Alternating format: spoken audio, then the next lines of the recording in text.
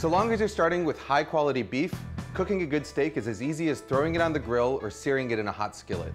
But if you want perfect steak, and I'm talking steak with a rich, brown, crackling crust and a medium rare core that extends all the way from edge to edge, then you need to take your technique to the next level.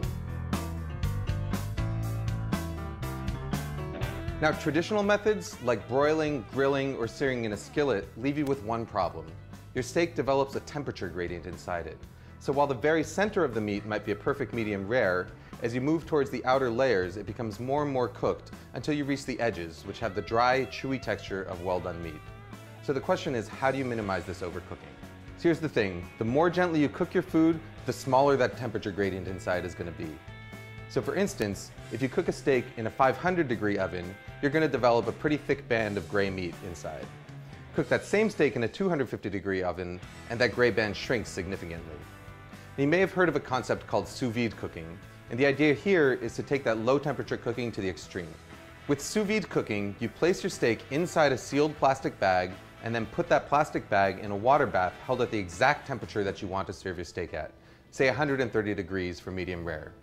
About 45 minutes later, you take your steak out of that bag and it's perfectly evenly cooked from edge to edge with no temperature gradient and no danger of overcooking. The problem is that sous vide equipment is really expensive, but there's an alternative. A regular old $30 beer cooler. Even though a cooler is designed to keep cool things cool, it's equally good at keeping hot things hot. So all you've got to do is fill it up with hot water, adjust the temperature with boiling water or cold water, and then place your bag meat inside it to cook. So long as you start a few degrees higher in order to compensate for the heat loss when you add your meat, it should be able to maintain its temperature for the 45 minutes required to cook most steaks, pork chops, lamb chops, chicken, or fish. You can cook your meat either in a cryovac style bag or in a regular heavy duty zipper lock bag. In order to get the air out of a zipper lock bag, put your meat inside it, zip it up most of the way, and then slowly lower it into the water, sealing it just as the air is forced out. You've probably noticed one glaring problem.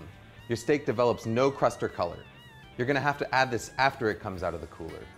Now you can do this on a grill if you want to cook outside, but my personal favorite way is to finish it in a cast iron skillet. Just heat up some oil over the highest possible heat while you carefully dry the outside of the steak in order to help it brown faster.